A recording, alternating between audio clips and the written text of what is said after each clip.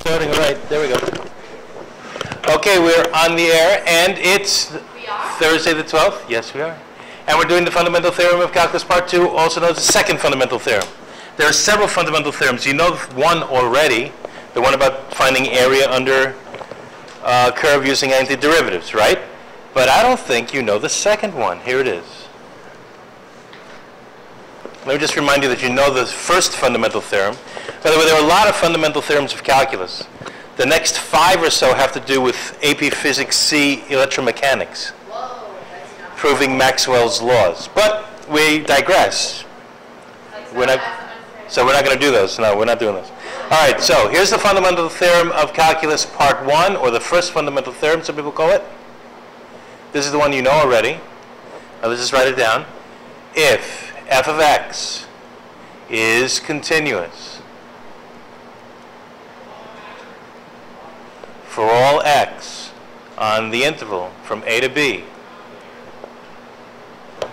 okay, and cap f prime of x is little f. What does that mean? The antiderivative of f is f, okay?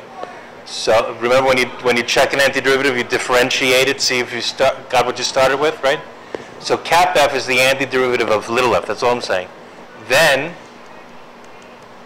the area from a to b under little f is cap f of b minus cap f of a. And this is the way we've been finding areas all week, even when we're using the program and whatnot. Notice the curve has to be continuous so that the area is bounded. Alrighty? I don't know if we made a big deal about that yet, but there it is. Alright, so we know that. But what's the second fundamental theorem that comes in handy too? We're going to need it. Alright, here it is. You ready? Can I move on?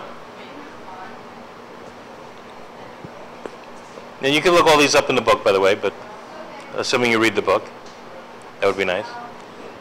When you assume. All right, second fundamental theorem of calculus, or fundamental theorem of calculus part 2. This is probably new, all right? Here it is. If, it starts the same. If f of x is a continuous function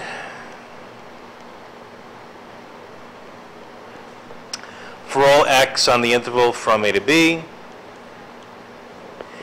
and we define cap f of x as the integral from some constant a to x of f of t dt, then the derivative of this function, cap f prime, is simply the composition of f of t with x, which may not be obvious, and it comes in handy, so we're going to talk about this today, okay? Now, you know differential equations, right? An equation with a derivative in it. Yeah, I said it. I said it correctly. All right. And how do you solve differential equations? You integrate, right? You variable separate, you integrate both sides, but, right? Okay. But sometimes you have an integral equation instead, an equation with an integral in it. You can define a function as the area from, let's say, 0 to x under this curve. So it measures area, all right? It's what's called an accumulator function. It accumulates area as x gets bigger and bigger and bigger. The question is, what's the derivative of that function? I don't know. That's not obvious, but we're going to make it obvious. Here's an example. I'm going to show you that this is true, okay? With some examples that you can do easily. And then we can do it when it's not easy. Here we go. So, let's say cap f of x is in fact this constant to x under this curve, the parabola, right? T squared. Okay, now, I'm not going to use the fundamental theorem of calculus part 2. I'm going to use part 1. Can you anti-differentiate this? Can you tell me what cap f of x actually is? Well, what's the antiderivative of t squared dt? T cubed over 3. And the fundamental theorem part 1 says plug in x and plug in 0, right? So what do you get? What do you plug in first? Well, it's cap f of b minus cap f of a, right? I'm doing fundamental theorem part 1. So it's going to be x cubed over 3 minus 0 cubed over 3, which is just 0, right? It doesn't have to be 0. This could be some other constant. This might not be 0, whatever. That's not the point. The point is, now can you tell me the derivative of f? What's cap f prime? Well, whatever this is, it's a constant. The derivative of a constant is always 0. Okay, what's the derivative of this with respect to x? How do you differentiate x cubed? You take the 3 and put it in front, and then you do what with the 3? Subtract 1 from it, right? So it's 3x squared over 3 is just x squared. Isn't that the composition of t squared with x? Just plug in x. That's all the fundamental theorem of calculus part 2 says. That's it. Okay? So you don't have to do all of this work. If you need the derivative of cap f, just compose. You can skip all of this stuff. And usually you're going to want to skip this stuff because a lot of times what you have here is something you don't know the integral of. So you don't need to know the integral of it, the antiderivative. Okay? All right, here's another example just to show you what the rule is saying. Okay, now again, let's go back to the fundamental theorem part 2. Right, the derivative of this is compose f of t with x. Just plug in x where you see t. That's it. Right? That's basically what we did. We plugged in x where we saw t and we got the derivative. Okay? All right, now this is obvious because we could get the function cap f. Sometimes it's not obvious. All right. How about this one? What if cap f of x is the integral from negative pi to x under the curve cosine t dt? Now the t is just a dummy variable. It could be any variable as long as it's different from this. Right? These variables match, these variables match, okay? So let's do it the old-fashioned way. Do you know the antiderivative of cosine? Well, the derivative of cosine is negative sine. So it's sine, okay. So sine of t evaluated from negative pi to x. So what do you plug in? First, x. So you get sine of x minus what? Sine of negative pi. Okay. Now pi, remember, is 180 degrees. Negative pi is also 180 degrees, right? The sine of 180 degrees is what? It happens to be 0. It doesn't have to be, but it is probably a constant. Now remember what we're asking. The fundamental theorem of calculus part 2 is talking about the derivative of that creature, the derivative of this. Now according to the rule is what? All you do is what? Plug in the x where you see t and you should get what? Plug in x where you see t, what do you get? Cosine x, that's it. Is that what you get? What's the derivative of a constant?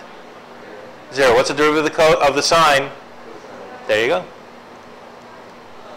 Okay? That's not obvious unless you do fundamental theorem part 1 and then differentiate what you get. Okay, but that's a lot of work. You don't need to do that. You can go straight from here to here. Alrighty? Okay. Okay, try this one on for size. How about this? I don't know if you remember this one. This came up in the last review sheet, I think it was, the last review test. Cap f of x, let's say it's the integral from 0 to x under the curve 1 over 1 plus t squared dt. Okay?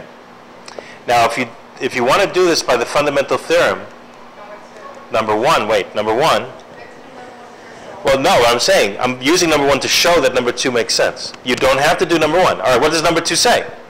If I want the derivative of this, what do I do? That's what we're going to get. Okay, good. But I'm just going to demonstrate that that's true using fundamental theorem 1. Okay? Fundamental theorem 1 says, take the antiderivative of this to find f, take the antiderivative of this, plug in x, plug in 0, and subtract, right?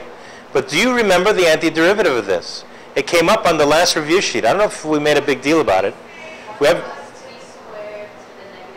No, it doesn't work like that. No. No, it doesn't work that way. This isn't one that you can do by u sub. I don't know if you recall, but we did the area, I think, from, what the heck was it? From 0 to 1 or something. And we did a convergence table. And we got pi over 4, I think it was. And then I said, what if you multiply it by 4? What do you get? You get pi. Do you remember that one? That presupposes that the antiderivative of this is the area from 0 to 1 gives you pi over 4. You don't remember? Okay, fine, you don't remember. We haven't proven it, so it's not surprising. But the antiderivative of this creature is arctan. It came up sort of in passing in one of the review sheets. I think the derivative of arctan turned out to be this or something. All right, so if you don't remember, that's fine. But I'm going to write it down. I'm going to say, okay, it's the arctan, the inverse function of tan, evaluated from, we're at 10 minutes already? From 0 to x. And so you get, well, yeah, can I do it? Okay. Arctan of x minus arctan of 0. This is a constant. And then the derivative of this is this. Which is what you would expect. Because the antiderivative is this, or the derivative is that. Okay, bye YouTube. See you later. Bye-bye.